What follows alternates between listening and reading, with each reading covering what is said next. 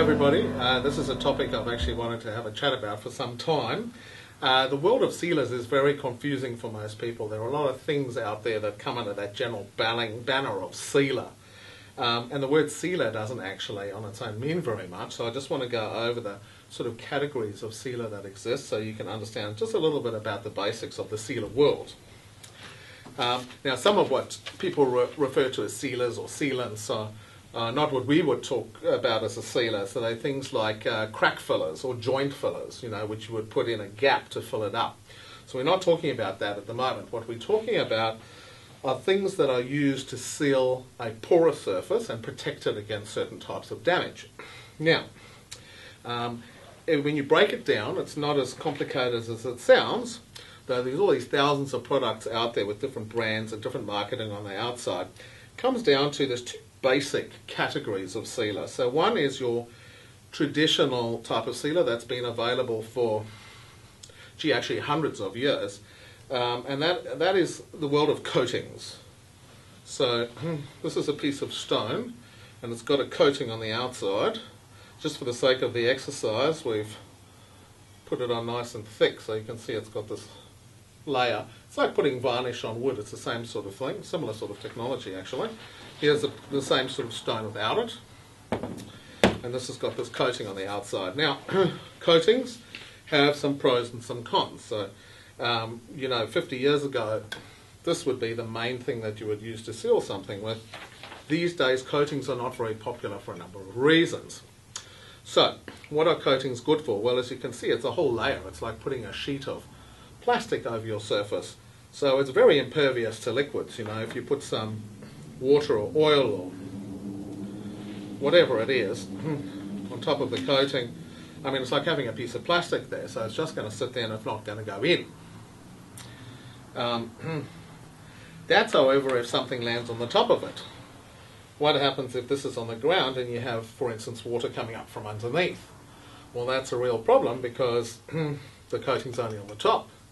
And the water will soak up from underneath and get right up to the top surface and it'll be all wet under there. This is also like plastic, so there are no holes, there are no open pores now for that water to escape, so it'll just actually stay in there. And over time you can find things like mold building up underneath your coating. Things like efflorescence and minerals that come up dissolved in the water can be deposited between the coating and the stone. But probably the biggest problem with coatings, and the reason why they're not used too much these days, is because they wear. So you can see this one here is starting to, well, we've done it on purpose, but this is what will happen with coatings over time. It's gone a little yellow. Coatings can go yellow, it depends what type of coating is, but it'll go yellow or it'll go white. And they do become brittle, especially under UV light outside, so under sunlight. And they start to deteriorate even indoors where you don't have that UV light acting on it, where you walk most, so in the middle of your floor, say your pathway from your front door through into your house, or in the middle of your kitchen where you walk, if you have a coating on it, you will wear through that part of it. And then the big problem is you can't just touch up that area because you can see it looks absolutely horrible, so you've got to strip this coating off. Now, coatings are very cheap and they're quite easy to apply, but they're a bit of a nightmare to strip off. You need to use pretty nasty solvents, pretty nasty chemicals to get them off. And it's a hell of a process. You sort of have to put the chemical on, let it sit there for a while, soften up a bit of the coating, sop up all the goo, and then keep going until you get it all off. And even a relatively small area can take days to do. So that's a bit of a nightmare, and that's probably the biggest issue there is with coatings. Other than the fact that it blocks up the pores and it can cause all sorts of other problems, the biggest thing is having to redo it. Also, of course, this changes the look of the surface radically. Now, if you buy a beautiful marble floor like that, you don't necessarily want it to look like that. It will change the look of the floor, or whatever surface it is. But also, when it gets wet, it's going to change the slip resistance of the surface. So, when it's wet, it can be very slippery. Of course, you can get really matte coatings that stop that.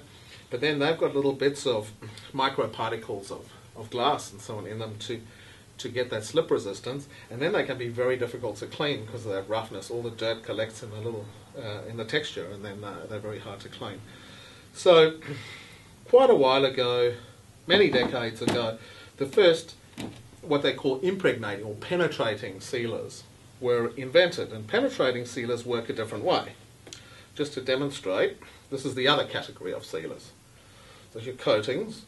This has been treated with a penetrating sealer. So this is just an ordinary piece of concrete, or what you'd use for grout, or just a normal grout or piece of concrete. This is just, cement and sand and water.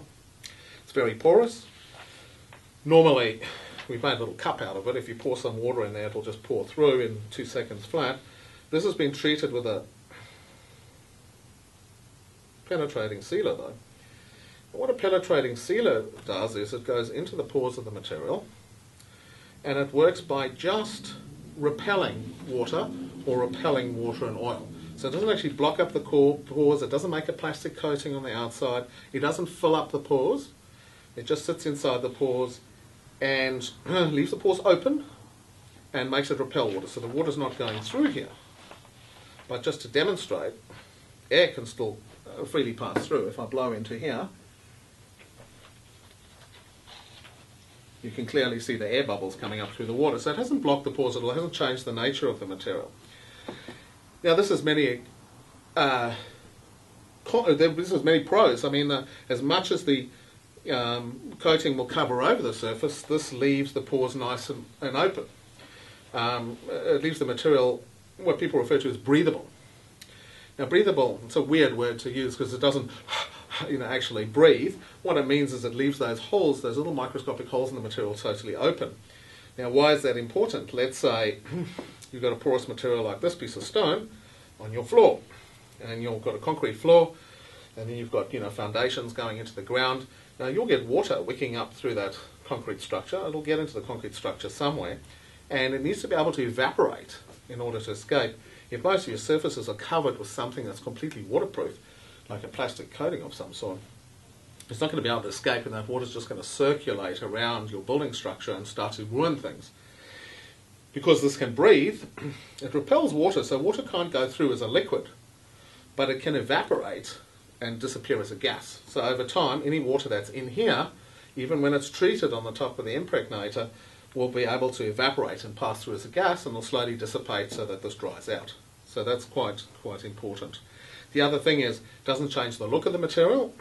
You can see here, here's a piece of granite that's not been treated at all. Here's a piece of granite that's been treated. It doesn't change the look of it at all. There's nothing sitting on the surface. It doesn't change the colour. Doesn't change the texture of it. Doesn't make it shinier or less shiny. It just literally doesn't change the look of it. In rare cases, you will get impregnator will make something maybe slightly darker, but that's about the most it would do. And most of the time it won't. It'll just be unchanged like that. So that's a good plus. And the other thing, it doesn't change the slip resistance. So it doesn't change the nature. Now, impregnators will vary a little bit that way. Some are a little bigger and they'll sit more on the top, and they can change the slipperiness when it's wet. And some of them work more from inside the pores and will have very negligible effect on slip resistance. So these are big pluses. And then the other thing is, probably the biggest thing is, if you have an impregnator that's not permanent, so it's not a dry treat impregnator, then as the impregnator starts to wear off over time because of wear and washing with various chemicals and so on, you just put a little bit more on. There's nothing to strip. It's a very simple process. So impregnators are a little more expensive in the first place to put on, but they work out to be much less expensive and less of a nightmare long term because you just pop a little more. There's nothing to strip off.